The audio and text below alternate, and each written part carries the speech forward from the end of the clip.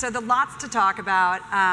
As mentioned, it's hard to focus. Preparing to interview Sarah Jessica Parker is like you watch a lot of movies, you watch beautiful TV shows with iconic characters. Like I said, you drink wine, you buy shoes, you read New York Times best-selling books, and there's a lot of other things. And you contemplate Neil Simon and some of the most epic plays in history. So all those things, it's extremely likely that I'm going to not stay on point. So we're going to start with Invivo, this delicious new wine. We're going to share it with all of you. How did you decide that project was right for you, for your brand, for your person? I don't think I've ever considered a brand. I mean, I don't, nor do I think of myself as having one or heading toward one or shaping one. Mm-hmm. I think that I think primarily I've been somebody who has been enormously curious about things in the world, and I've had the good fortune to be asked to participate, and I've had the opportunity to say yes, and I will confess that I had not pondered and fantasized about producing a Sauvignon Blanc. And in fact, I wasn't even a Sauvignon Blanc drinker. I felt that that was a complicated wine, and I was very comfortable with the Chardonnay. I feel like I knew where I stood, and I felt like a Sauvignon Blanc people had very strong opinions about and for. But I met these two gentlemen, and they were willing to teach me, which was really important to me. They were willing to share all of their information and years spent in this particular, somewhat foreign industry. And we talked about what we hoped to achieve and how we wanted to do it and how it would be available for lots and lots of people, and how it wouldn't feel rarefied and forbidding. And we got to blend and create a somewhat unusual, surprising, loyal yet rogue Sauvignon Blanc. Wow, that's like quite. And I'm mad for it. I promise, I assure you, I was terrified that I wouldn't be able to say that when the first bottle arrived. But it is really quite delectable, and I have turned my back on Chardonnay. Yes, it's over. Breaking up. Well, that's very exciting. We all can't wait to have it on our palates as well. And you have a very strong, you're like, what are you going to say? Sense of smell. You nailed my perfume the minute I walked in the room. You have created your own. Was there any connection between the olfactory you developed in perfumes and that which you probably brought to the wine party? Yes, I think it's probably not surprising to learn that they're not unrelated, right? The wine has a bouquet. It has fragrance to it. You respond to it. In fact, in the blending in May, it was very much the first impression was, what we were smelling, and that's also completely subjective. Right. What, I find appealing and seductive, you might be. No, if you tell me it's good, I'm totally going to believe it. I'm going to be like, it's good. But yeah, the two there is hand in glove, I think, and so that made it more enjoyable because I love smell. I have a child that is the same way. I think it's one of the reasons I love traveling to places, especially that are very foreign, is, what we smell when we travel to places unfamiliar. It tells us so much, about villages and people and cultures and tribes and even religions often. Wow. So I love smell. So yes, awesome. And it played an integral role in the blending process. It's nice to find one of your kids when they have something in common. Like, oh man, you're like, yes, you've got that that's me. For my better kids or worse. look exactly like my husband, and I'm like just a vessel that caused them to arrive here. Yeah. So just that. Just that. So. Okay, it's like these are all entirely different things you've done. So I'm going to stick on entrepreneurialism because many of the women in our audience and in our community are just that. They are entrepreneurs, and they are taking that curiosity that you engender and applying it to content they produce, and really, going out there and taking that risk of saying, I'm not I'm not just doodling, I'm an artist. I'm not just, writing quips, I'm a writer. I'm not, I have a real business point of view, whether I have an MBA or not. How did you give yourself permission to play in business? And how do you go from saying, I'm really good at this thing that I've learned, and I could be really good at business. I might not have experience yet. I have to ask people for favors. I'm trying to make this into a question, but how do you do that so that we can all think about those solutions as we come up against the same challenges? Right. I think a lot of it is being inspired by other people's stories that you learn of and read about other women who are starting businesses. And I think for me, what I did is that I always assumed, because I had very conventional, old-fashioned ideas about being a business person and your experience as a student, that if I had been, a super achiever academically, or if I had thrived, right, that would somehow suggest that I would be ripe for business, right? So when I started working in business, it occurred to me that I was loving the conversations, and that if I was careful and smart enough to listen and learn to people who were good at it, I would, like many of you in the room and anybody in the room, you would absorb it because you had interest. You needed to learn, you wanted to learn. And so I was stunned by the revelation that you don't have to have been a good math student, right, right, or even done well on math in your PSATs or SATs to be a successful person. And by the way, we can also talk about what success means, because yes, that too is Let's a word that I struggle with. Yes. I will say this, I think the thing that, two things. I've asked a lot of questions. I've tried to be near people who I admire, who I think are successful, both as professionals but as people, meaning they're good, they're honorable, they treat their employees and colleagues well, they like to see people grow in companies, they want to share information. Those are the kind of people I want to be around, and that's the kind of person I hope to be as an employer, and on occasion as a leader. That's the person I try to be, because of the people I got to be around who I felt were so good at what they did, in large part because of the people they were. Second thing I will say is that I know that I had opportunities that existed that aren't always available, because I was a somewhat public person, and so it was easier for me to pick up a phone and call somebody blind, meaning without proper introduction, and just be brave and find a phone number and ask for help or information. And so I know that makes it easier, and that introduction is less terrifying. But I will say, I think people really want to be helpful to young businesses. I think people want exciting new ideas, and you should summon courage you think you don't have, and a boldness that you might not think you possess, and simply reach out. Because the worst that can happen is somebody disappoints you, and you move on to the next person who will surprise you and reach out.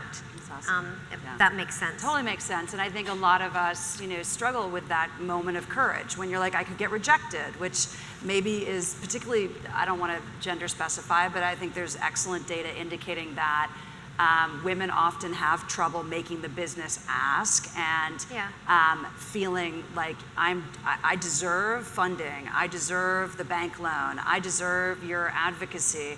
And I think that moment of courage still plagues many of us. Like, how do we ask Sarah Jessica Parker to be on our stage? And how do we ask? You just asked. We just asked. You just You asked. were really but nice. That's what I do. I mean, I dream big all the time, and I have crazy thoughts that none of, and much of it is not fully realized. But I feel like I have to ask. Yep.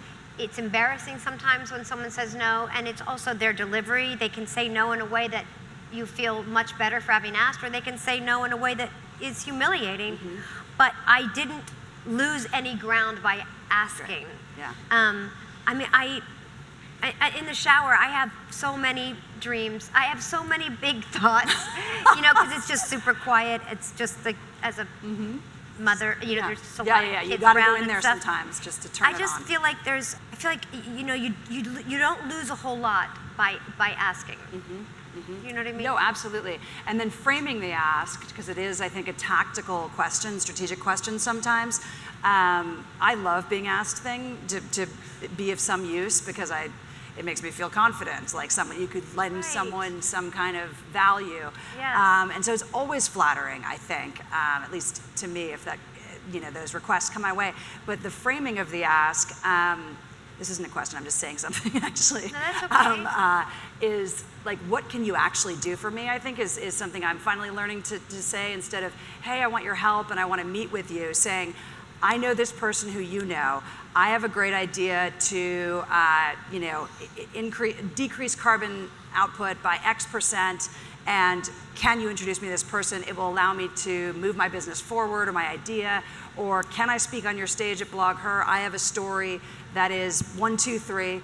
And it makes it a lot easier to say yes or no also, Right. because time is, Yeah, so you're saying that being specific rather than sort of dodging around it Right, and being right. polite and overly Exactly. solicitous. Yes. Maybe it's sometimes best to come with the ask, being very specific and clear that you Exactly. actually are, it is a transaction. you're Exactly, it is a hoping for. transaction. I think that's just, hopefully this generation of women are going to be better Yeah. at it and not cringe even as I say it. I know, our body is like- I feel like because we have empirical evidence that women haven't been received, Right.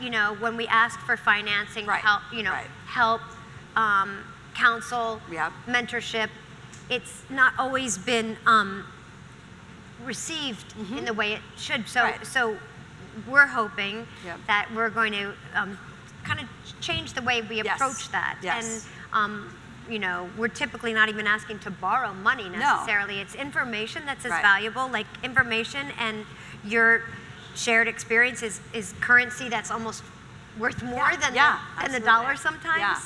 Absolutely. Yes, So I think totally asking, agree. And I wonder if sometimes we have trouble asking. And there are this audience in our community is freaking great at asking and being confident and making the stepping forward, gut wrenching, please believe in me is, I think, actually something I'm fortunate to see every day. But there is a sense sometimes of I don't deserve it. And that's maybe way back in your head. Or it's, it's that dread or that doubt that can be so insidious. Did you have people who said, no, you're really smart, feel like you deserve, that you have the permission to play? Or how did you muster that confidence? I didn't really have anyone that said that specifically. I think maybe a couple things happened. When I did Sex and the City, Darren Star early on in that first meeting where he, asked me if I would do the series, said, you should be a producer. And I said, I don't know anything about, I've never produced television. And he said, then just learn. Be a consultant the first year, just come to all the production meetings, just learn. So I think that was, that's just the gateway to so much information. So he didn't say, you're smart and you have every right, he was saying it maybe an underpinning, you could learn it. You could learn it. And so then, I think I spent a year just watching and listening and learning, and then I became a producer on the show. And I think then working so closely as the producer with Michael Patrick of the show and John Melfi, we just were handling producing all day long, every day for years and years and years and years and years. And you just learn the business of producing, right? Which involves numbers and budgets and unions and interpersonal relationships and complicated people and easy people and people that betray you and leave you and right at the last minute and, oh, now we need to fill that. You're dealing with a lot of people and you're responsible to and for a group of people. So you learn because it's exciting. There's a lot at stake. You're invested. So that when I left the series, I had all that experience, so that when I became interested in businesses outside of that, I felt at least as if I had been in a high-stakes situation. I've been dealing with, somebody else's business, lots of money and trying to be really responsible and make good choices and be prudent and be thoughtful and be, decadent when it required it and super frugal when it, when it was smart too.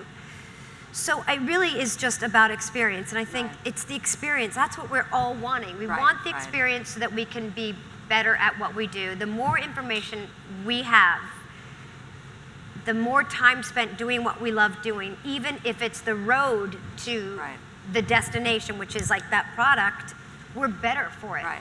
When you withhold information from us, I feel like that is the thing that's, for me, the most objectionable. When you try to keep information from us, from me, I feel it's diminishing. You know, that's the hardest part for me. And but I think just time spent in the process of achieving what you want to achieve, whatever that is, and having it be uniquely your own, to me those are the ingredients to your own success, whatever that means for you.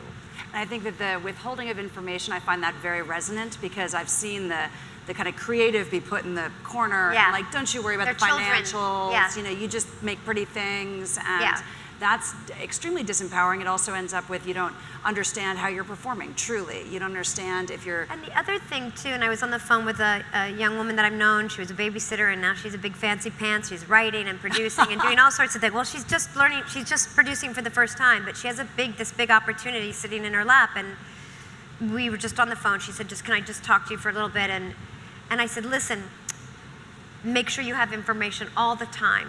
You know, that's the key to your, like, the more you have, the more you know, the more you feel that you are equipped to be part of the conversation, the more important you are in the room. And the other thing is, don't have side conversations. Don't talk about something without the group. That's interesting. Don't peel people off and say, just between you and me, this person and that person. And it sets up all this stuff that people love to project onto a woman. Interesting. Stay in a group. And every time someone pulls you up, no. I feel like we're all going to be better if we share this information, even if it's uncomfortable and challenging and painful. No. So that you are always the person that is keeping a group of people working together. I love that. I mean, that's great advice for me and for everybody. Yeah, let's clap. That's very exciting advice. I love that. I love the data centricity, know your numbers, and the transparency of, like, the side hustle conversations can be time waste. They can be onerous, painful, divisive. They set up, they're divisive. They set up sort of internecine battles that aren't real, and people lose trust in each other, and this paranoia can creep in. And it's bad. It's bad. Terrible stuff. Somebody else's problem. I am sure we're meant to talk about the wine now. Because really? It is pervading the room. Can you smell it? Yeah. Oh my God, it. Just get in there. Get in there, guys, with your... thank you. Why, thank you. Don't we get to not hear from our audience? We're going to talk to our audience. We got a whole solid 6 minutes here, ladies. A whole solid 6 minutes, 36 seconds. Yeah, so... I have, like, a lot more I'd like to ask you at some other date. We should do... I would like to toast all of you and say that I'm extremely excited. Can you guys take big pictures of that? Extremely excited about everything you are doing and working on and dreaming about and working toward, and ask each other for help, be good to each other, be respectful of each other, disagree with whomever your colleagues are. I don't mean in this room, but and not with me. But I'm excited about your future and what you want to do and who you want to be, and we are reliant upon your ideas. So thank you very, very much.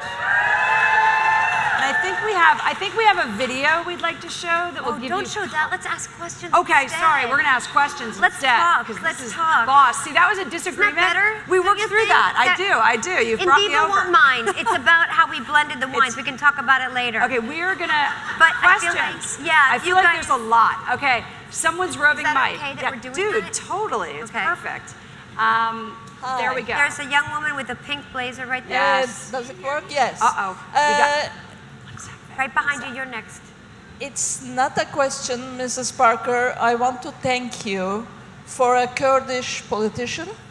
For what? I didn't hear I want to thank you for a Kurdish politician who is in jail in Turkey, and you chose to publish his book in English. Thank you. Thank you. You did? Oh my God, I didn't hear it. That's amazing. It's a book called Dawn by a writer named Selahattin Demirtas. I don't know if I'm pronouncing the name correctly. But he is the leader of the Kurdish opposition party in Turkey, and he has been in prison since 2016. Yes. He would say he's a political prisoner. Others who disagree with him politically might call him something else, but his stories are extraordinary, and they're primarily about women, mostly about refugees, Syrian refugees. The book is incredibly funny, surprisingly. It is amusing, it's heartrending, and it's extraordinary. And he published it in Turkey. It sold 200,000 copies. Wow. He wrote it from prison. Wow. Sold 200,000 copies in 2 weeks, and we got to publish it this spring. So that's exciting. Thank you for mentioning it. Yeah. And that's Hogarth, SJP. Yes, SJP for Hogarth. Which is the amazing, I mean, we don't, again, you can't get to all of the amazing efforts and initiatives, but bringing really great stories into the mainstream narrative. And thank you for hitting that. There's a young lady who just stood up in the, yes, in the Blue. bright blue. Yep. What's up, Blue? Yourself? Oh. Do you need a mic? Nope. It's coming at you. Jen Dent. You got two. You got two? I got two mics. That's a really good question. Stay so balanced, and do you feel a lot of pressure around you have to be a mom or you have to be this way or that way? How do you stay so just in between? You seem so well-rounded. I always answered this very generous, nice question by saying, how do women in this country who are working 2 and 3 jobs with little or no child care, little or no community support, little or no support from our government, no pre-K, no fair wages, no working wages, how are they doing it? Not how am I doing it. How are they doing it? There we go. Here, I have someone in the back. Grab a mic. Oh, I'm sorry, dude. I don't know who I'm answering. Go, everybody, go. YouTube. So I do a series called Hustle Like a Mom, which is about mom entrepreneurs that are redefining what it means to be a working mom. And I actually have recently been in contact with a lot of grandmapreneurs. And so my question is, not that anybody's a grandma, but what are your thoughts? Because I feel like you keep reinventing yourself and expanding your, I know you don't like the word brand, but expanding your business horizons. What are your thoughts and expert tips for second acts? I think people should be doing the things that are interesting to them when they can. I mean, none of it's not easy. It's not easy to leave the job that you have to do in order to do the thing you want to do. And that's the truth for most Americans, and especially most American women, is that they're not choosing their work. What do I want to do? What's my dream? They're actually living in the reality is, this is what I have to do, and this is what I hope to do. So I hope that we do better by those women, that we make things in their lives better so that they can have those, they can dream. Once again, back to the answer is back, for a second act, we got to give women we got to give women wages, we have to have affordable health care. Yeah, we have to make things possible so that women can fulfill their potential and have second and third and fourth and fifth acts. Do you want to choose? Do you want to choose the next? Do you want to choose the next? We have time for one. Who do I choose? Don't make me choose. There's this young woman here, young woman here, and woman there. Yes, those three. We have time. So fast, your head's gonna spin. No, everybody, then you, and then there, and then you. Hi. Hi. When you have a creative block, how do you get past that? Creative block, getting past it. Take a walk, listen to a podcast, turn on some classical music, shake it off, and ask yourself, is the thought that's you're wanting yours or somebody else's? And then drink Invivo Wine, yay. Yeah, relax with a little Invivo. Yes. Hi, Sarah. Hi.